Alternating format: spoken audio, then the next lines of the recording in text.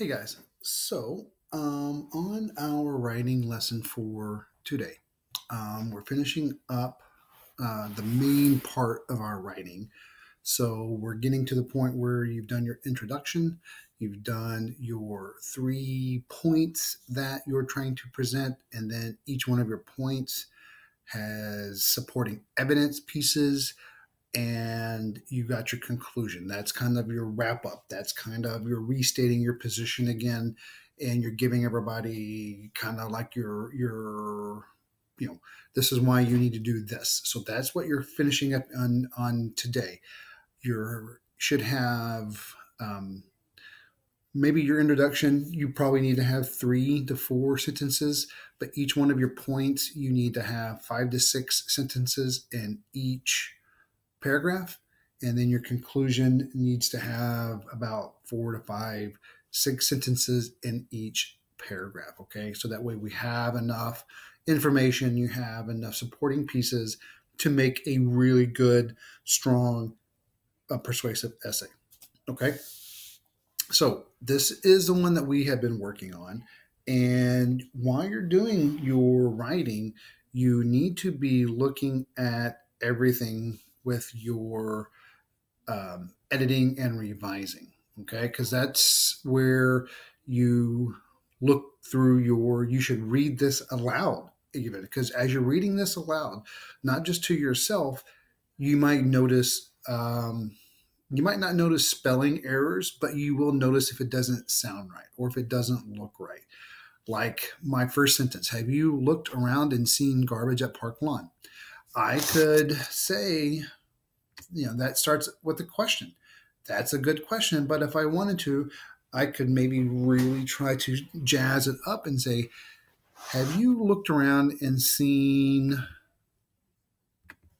all of the garbage at Park Lawn or something along those lines? I can maybe make a little bit of change to it. I'm trying to draw in my reader in this paragraph.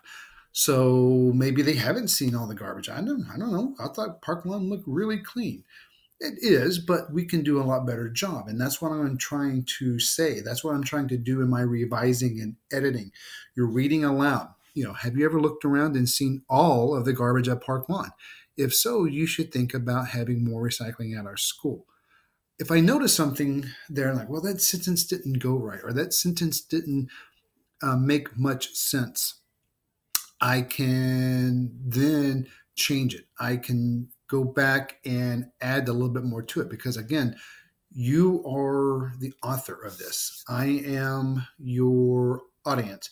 If you have a parent or an adult read your essay, they're your audience because you want somebody to really come to your side of thinking. You're passionate about dogs. You're passionate about sports. You're passionate about not having bullying or those things. You want somebody to feel the same way you do. So that's what you need to do when you are doing this. Okay. So make sure that you read through each paragraph. Make sure that you read it out loud.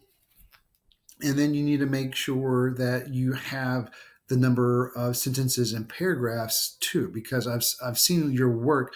Many of you are right at the end of being done. So do your editing and revising. And if you need to, you can highlight something. You can go here and say, I don't really like this first part of my sentence. I'll highlight that for me to go back and look at it later. But you're revising and editing as you're going. And some of you have been doing this as you write. I find that easier to do for me is to write a couple of paragraphs, then go back and do it. And then at the end, go back and revise and edit it all together because now you have everything that you should have in there. And if something doesn't look right, then you can fix it.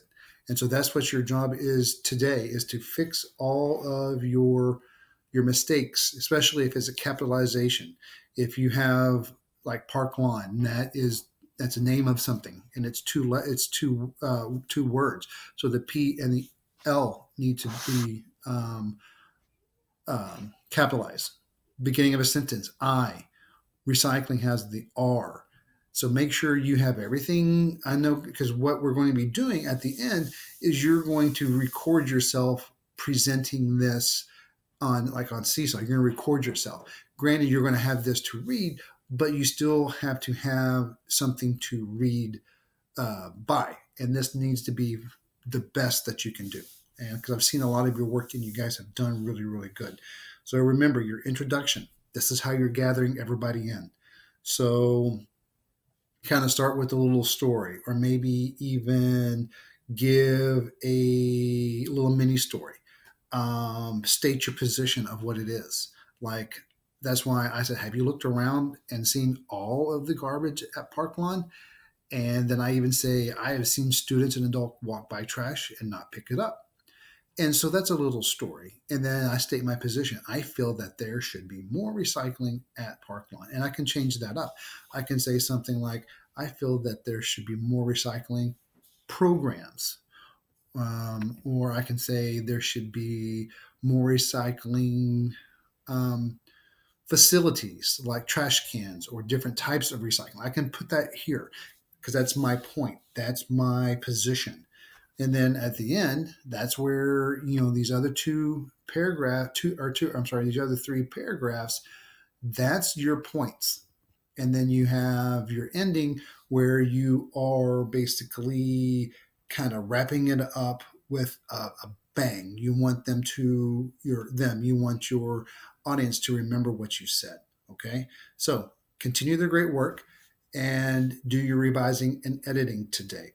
If you get done with that, this should take you some time because you have a lot of writing to go through.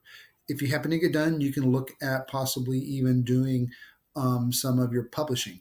In your packet, there towards the middle, there are some checklists for your writing. So for your persuasive speeches, there is some checklist that you need to go back and look through. We'll do that in another lesson, but you can already start doing that while you're revising and editing. Okay? Keep up the good work, and now we'll talk to you soon.